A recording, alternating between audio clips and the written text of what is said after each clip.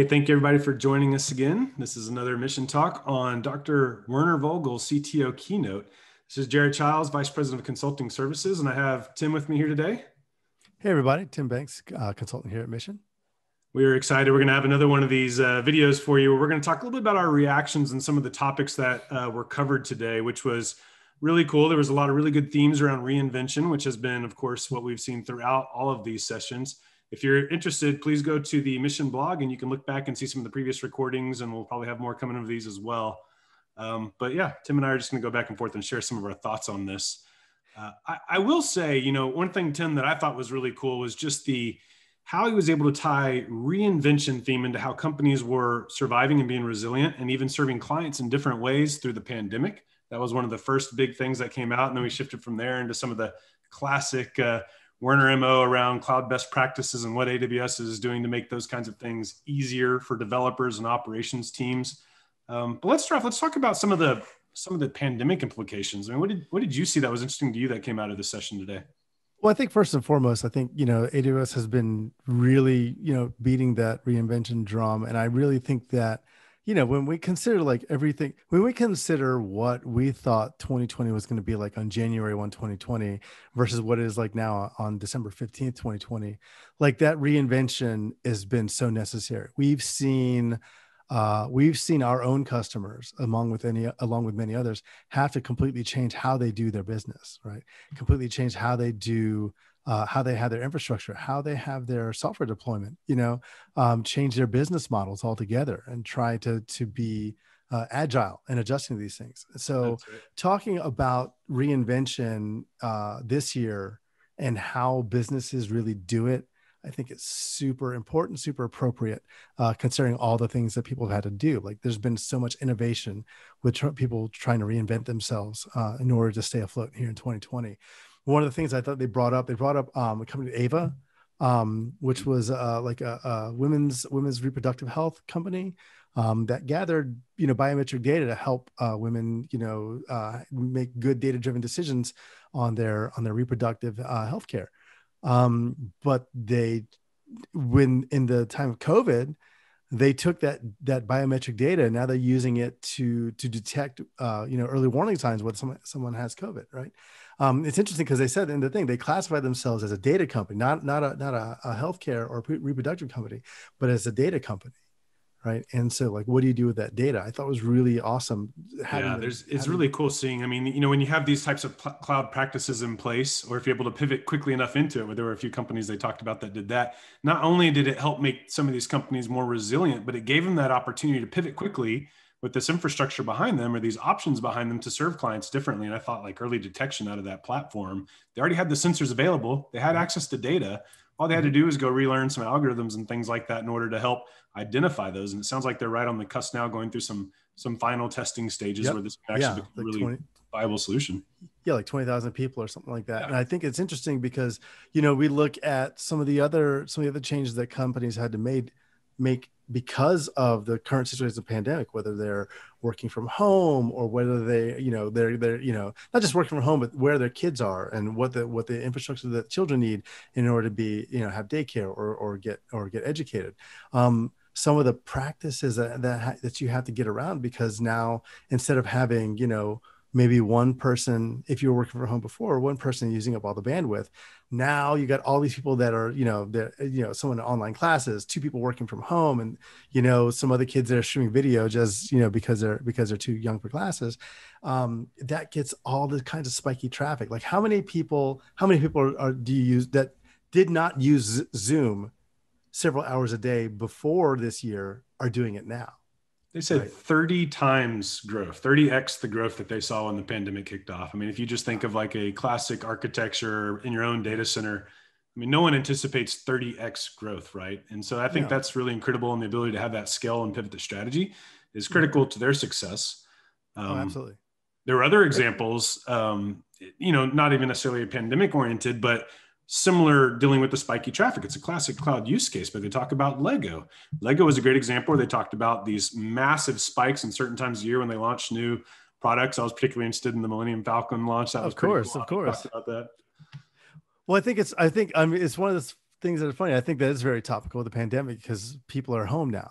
people are home with their kids, True. and Disney's releasing all these Star Wars things. So yeah, you're gonna buy the Millennium Falcon when it comes out, and everyone's gonna jump on there to try and buy it at once, because what else are you doing? So And for them, yeah, it's about focusing on their differentiator, right? They're a product company developing these awesome Lego things and being creative. And, running a data center, they said themselves, is not their core differentiator. That's not what they needed to be focused on. So not only yeah. did this give them that, the scalability they needed, but it helped them focus too. Well, I think it's interesting. You talk about one of the things he talked about was um, running data, running your own data center, right, versus running things in cloud, and what the overall impact on the environment is. Your social and environmental impact about running data. And so, we talk about, AWS is going to be, completely, I think either carbon neutral or completely not carbon neutral, sorry, but completely sustainable over the next, I think it's a few years. I mean, I can't they remember. invest so tremendously in their data center efficiencies, just out of a Oh matter of gosh. necessity and things like that. But it's really interesting when you tie that back into thinking of all the aspects here. You can actually see a direct correlation to things like optimizing your architecture and your applications for, it looks like cost optimization. But in Mhm. the end, what you're actually really doing too by adopting their platform and driving optimization in, it's an environmental responsibility, the Oh ability to yeah. reduce your impact. Oh yeah. It's power optimized. When you think about some of the best practices when it comes to using containers, right? We call it bin packing or playing Tetris, right? You're Mhm. trying to get as many of the containers on that one box as you can reasonably have and still maintain, maintain resiliency. But when you have, that kind of density in there, it operates more fuel efficiently. Instead of spinning up, 30 or 40 servers to run a workload, you can spin up 3 or 4, right? Right. And that's huge. Or spin down stuff that you're not using, and then you can you can be more choosy about what you spin up. Again, to beat a dead horse when it comes to the ARM-based processors, right? They run faster, they run cooler, and they run less expensively, less power consumption, for the same performance. So you can cost optimize by using an ARM processor. You can power optimize by using an ARM processor, and you still get more computing power out of them for most of your workloads. So Definitely some making, some recommendations along those lines and call yeah, outs that, there's a lot of things that are going to run just fine on ARM as is, but there's some things that will not. But the upfront investment and development is actually minuscule compared to the long-term operational impact and cost efficiencies, and you could even say environmental impacts by going and making yeah, some of those investments. And he was definitely a strong promoter of that today. yeah. And I think it's important when we talk. That's again when we talk about reinvention. It's changing the way maybe you do business, or maybe changing the way that you have been, writing software, or that you've been deploying things on to something that's going to be a little bit newer, that's going to be more sustainable, not just from a business standpoint, from an environmental standpoint, and even the process of considering that is how businesses can make a difference, and maybe a change in the way you do it before. Because if you've never once considered the environmental impact of your software development practices or your infrastructure practices, maybe it's about time you do. Yeah, I think one of the other real big themes that he talked about was dependability.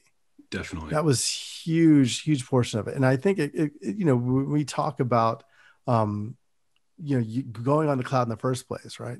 One of the main advantages folks have by being, in a public cloud is to say, hey, I want to be able to have multiple instances. I want to be able to have in multiple availability zones. I want to be able to deploy here and here and here, so I can have, something be more dependable. But one of the, he really dove into what dependability is. Dependability is a business decision, right?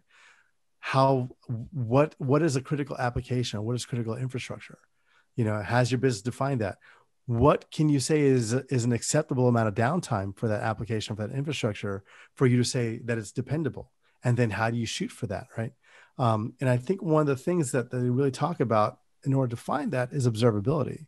You Mhm. have to be able to have insight into your stack, into your infrastructure, into your software deployment, into your security practices, into all these little different facets and aspects of your infrastructure, in order to figure out, right, if you're doing the right things, if you have that uptime, if you have the service expectations that you're setting for your customers. Um, Yeah, and I there's really been a enjoyed this whole session. But to me, when he got really into dependability, and as you mentioned, all the different aspects of dependability he talked about, including security and all these things. I mean, to me, this was like classic cloud best oh yeah, practices. But oh what's yeah, what's really cool about it is all the investments that they're making into making cloud best practices easier. Just because we have said cloud best practices for years now doesn't mean it's always been easy to do it well. Oh, Things no, like no, the no. VPC reachability analyzer, the IAM analyzer, all these tools that they're rolling out there to actually help with security. And I mean, let's talk about chaos engineering. That was a big topic today.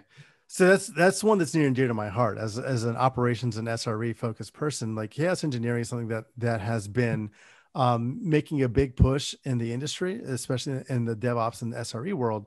And seeing AWS now launch that as a whole service Right. with the fault simulator, I think is fantastic. It really gives orgs a good chance to hey, let's see what happens when we throw a wrench in here. For real. And because a lot of times before, what does your fault tolerance look like? We're going to take down this thing in a very predictable manner because we already know how to fix it, right? But when the pager goes off at 3 o'clock in the morning, it's never that. No, never. So it gives you a chance to really see what can happen and how to architect around that. Whether It's it's a nice shout out to the classic Chaos Monkey and Netflix for helping pioneer the way in some ways oh in yeah, chaos oh engineering. yeah, But now making it accessible and readily available to everybody coming soon in 2021. I'm really excited about that. But yeah. the thing that I also like that he called out, it's not just about identifying the solution, the technical gaps in the environment. These simulations actually help them build really important operational muscles that you need to learn to develop to respond to incidents that it's the classic everything fails all the time. You should assume for everything. You can't really normally just plan for everything very well, but when you start to make these things programmatic through tools like the AWS Fault Simulator, Mhm. I think that makes it a lot more of a reality. So the thing is that resilience is not a technical solution. Resilience is a cultural solution. Your Yeah. work culture has resilience. And when your work culture or your org or whatever it is has resilience as a value, it comes out in your infrastructure, it comes out in your software deployment, it comes out in what you write, right? And I think this enables that is all it is. The other thing I want to talk about that was really awesome was the announcement of the managed servers for Grafana and Prometheus, right? Yes. Those are Because exciting. like in order to know what dependability is, you have to be able to gather metrics on it, right? And you have to, what you measure is what you're going to do. So a lot of people have had sometimes issues scaling out Prometheus and Grafana to meet, scaling out their observability to meet the size of their infrastructure. And the shortcut is always to let some stuff go, right? Well, we can't measure all these things for everything else, so we're going to measure these things. And without that, you don't have real observability. You don't know how dependable you are. You don't know, if you're actually resilient. So having this as a managed service, so that you can scale out some of these endpoints and see the data and have it be readily available and have it be in an observable state. Like if you've never used Grafana before, it is such an amazing tool for visualizing some of this time series and metrics data that you have in your infrastructure. So super excited to see that. You get a lot of control without a lot of the headache. It's fantastic. Yeah, I think it's so common, especially for smaller companies that haven't been through the hyperscale growth cycles and things like that, to underestimate the complexity of good observability at scale.